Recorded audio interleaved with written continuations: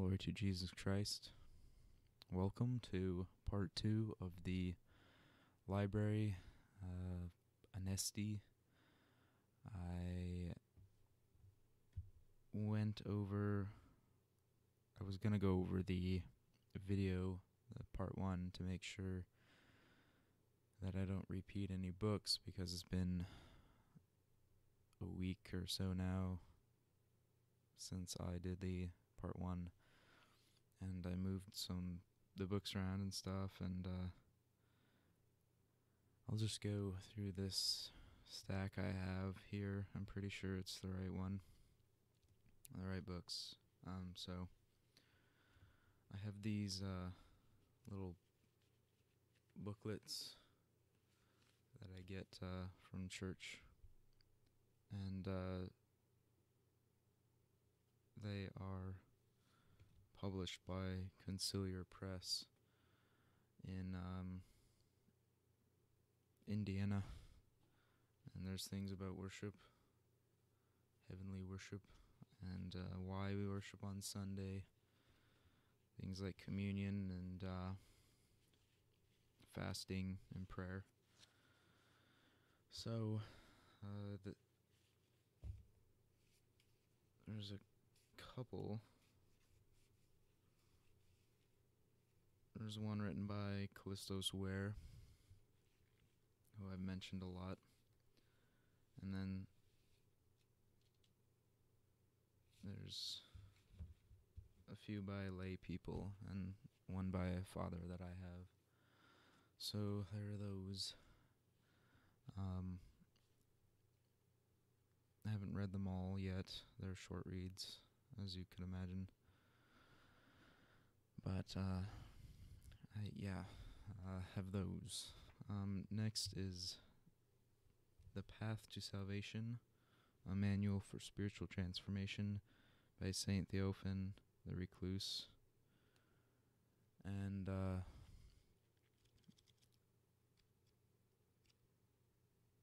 I got this one very recently. Saint Theophan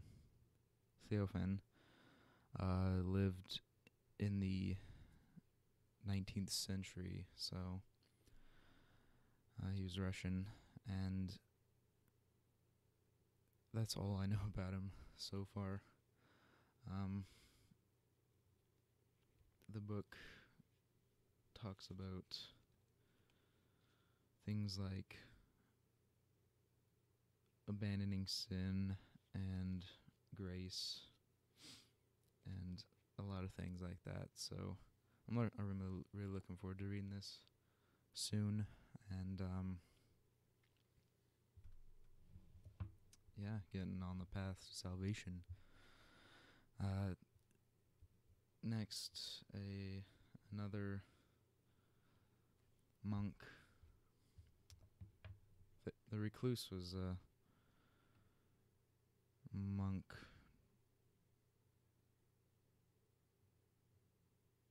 pretty sure.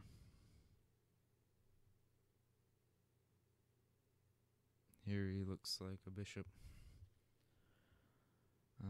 Like I said, I don't know a lot about him, but this one, Our Thoughts Determine Our Lives, is by Thaddeus of Vidovnica, and he's an elder monk. This one talks about thoughts, really the life of him, the life and teachings of him, and it's a biography and all that. So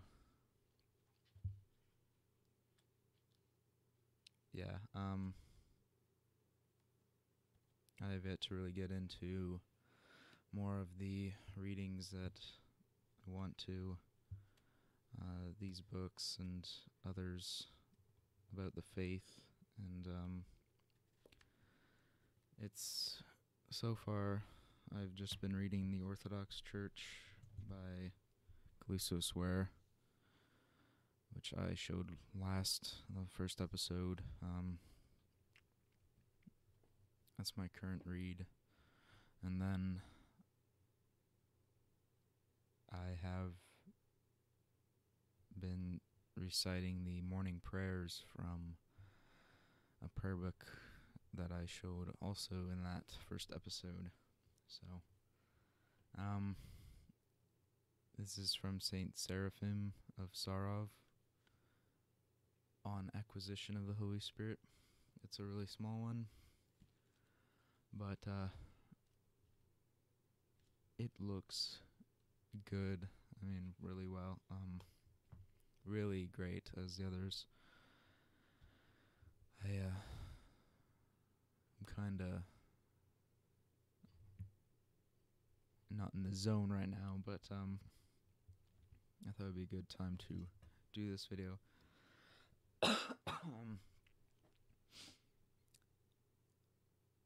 I haven't read a lot about Seraphim of Sarov, but I think he's Russian. Was Russian.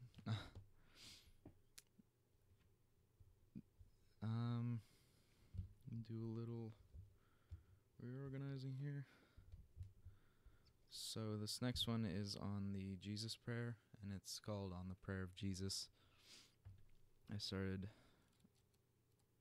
reading the foreword of this one yesterday, and it's by Ignatius Bryanchaninov, and he was also Russian.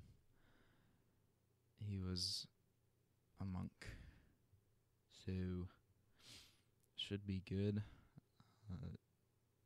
I wanted a book about the Jesus prayer, and there are a couple out there that I know of. This one for sure. I saw another one that may be this one, but I'm not quite sure.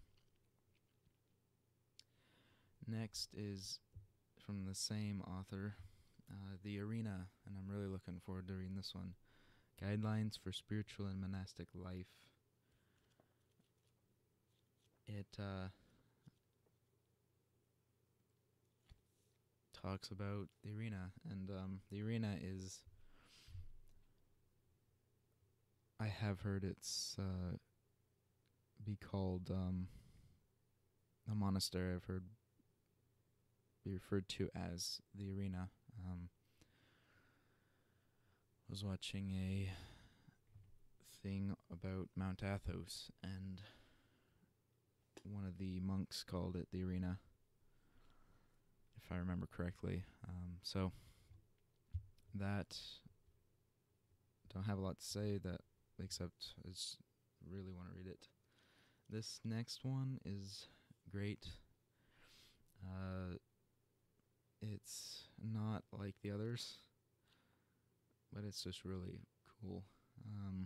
It's icons and saints of the Eastern Orthodox Church, and it's by, it says Alfredo Tradigo.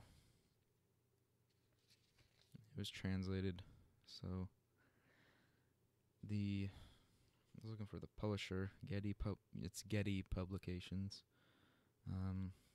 It's just really cool. It's like an encyclopedia of icons of saints and our Lord and Our Lady, and just really cool. It talks about the history, the dates, the feast days,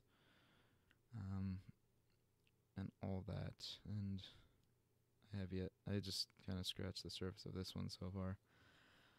But icons and saints, if you like art, I would recommend it, even though icons are more than art, really. I I wouldn't normally refer to them as art, but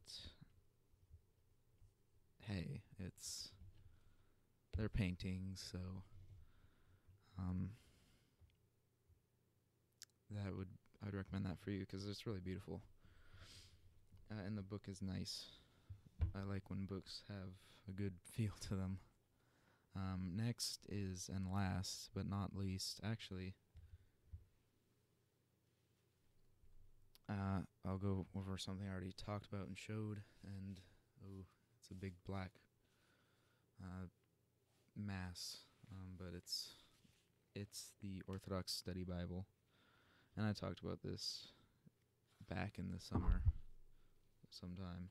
It's got icons in it, great notes from saints, theologians from back when. I think Saint Basil and John Chrysostom and stuff. It's in New King James Version, and it's just called the Orthodox Study Bible. It's by Abingdon Press, I think. Actually, I have to look at it now. I've said that. But yeah, it's got great sections. It's a great study Bible. It's Thomas Nelson.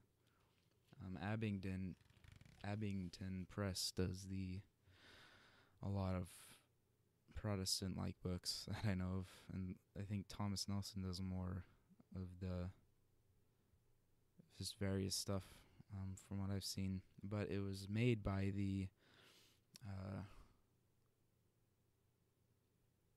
I forgot what they're called, but it's in California. It's a school. It's I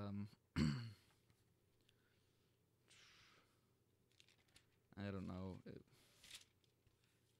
It's I gotta look this up now too.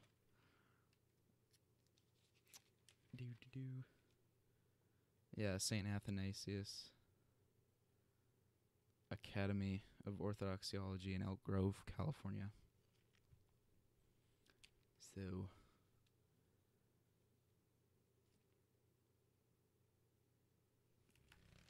I always want to pronounce names in the Greek, kind of, so it would be Saint Athanasius or something, but I don't think it matters that much. It matters, but I think it's Athanasius, or, see, I don't know. I haven't really heard that name said a lot, if ever, really. Yeah, those sort of Eastern European and Middle Eastern names and stuff are challenging for, I think, anybody, really. So, last but not least is something that really the only time I have read this is in church, and it'll make sense when you see it, but it's quite special for that reason, and it's the Divine Liturgy hymnal. So I got the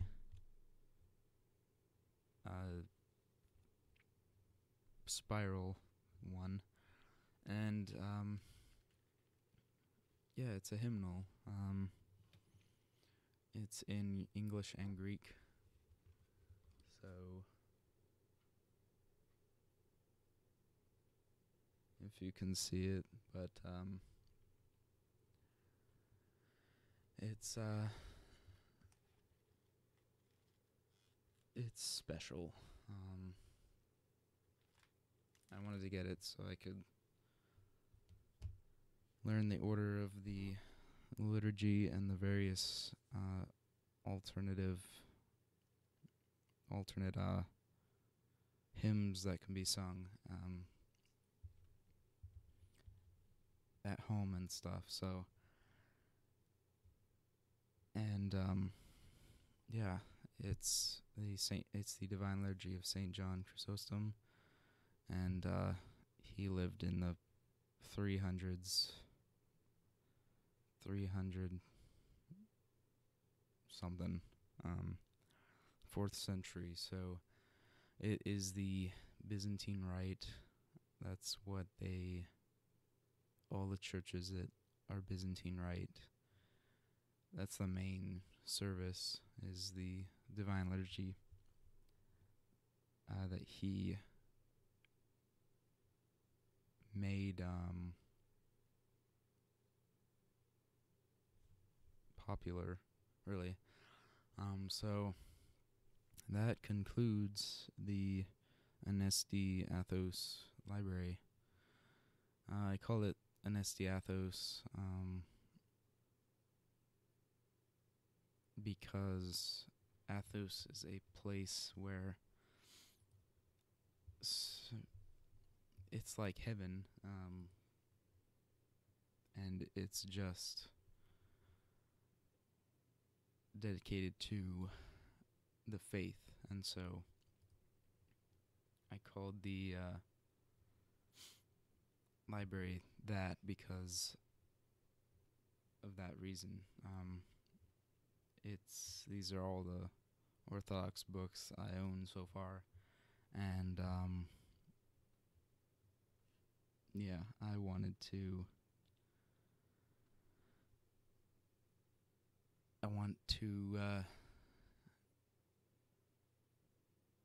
have a library of writings about it. So the Anesti Athos Orthodox Library is what I called it.